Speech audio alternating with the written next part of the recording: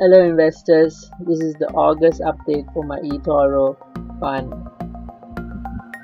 July was a topsy-turvy month in general.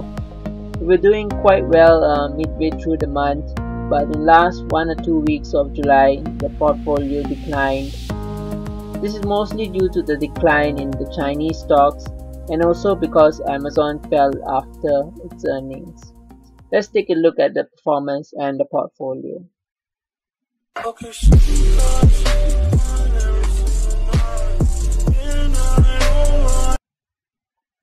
So this is how we are so far for this year, about 12.47%. Let's take a look at the portfolio. Intuitive has become another number one holding. Amazon, like I mentioned, fell after earnings, but is still a very strong company. And we were glad to see that its cloud computing business is accelerating from the first quarter. So we still think that there are many tailwinds to come for its cloud computing business. These are other stocks in the portfolio. Alibaba has had a disappointing year. Maybe if Ant Financial does its IPO late in the year, that could be a tailwind for Alibaba and that could help it recover. Business-wise, it's still doing good. E-commerce results haven't been too bad. These are our other holdings in the portfolio.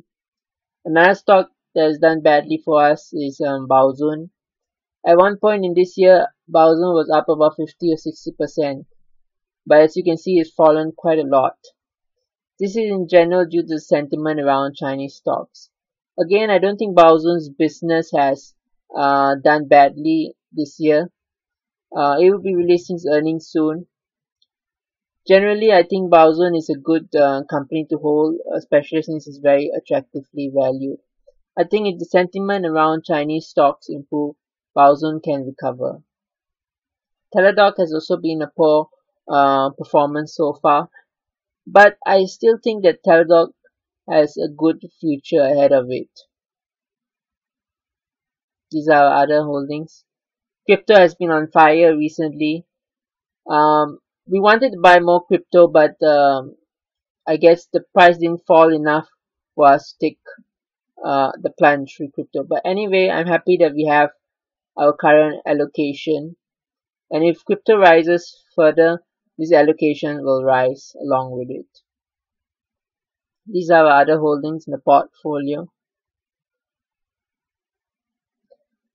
Two mistakes that we made this year were buying American Well and Douyu probably way too early. So American Well, we could have bought it at a much cheaper price, and Douyu, I guess, along with the sentiment I mentioned above regarding Chinese stocks, has fallen quite a bit. But Douyu is trading at a very cheap price.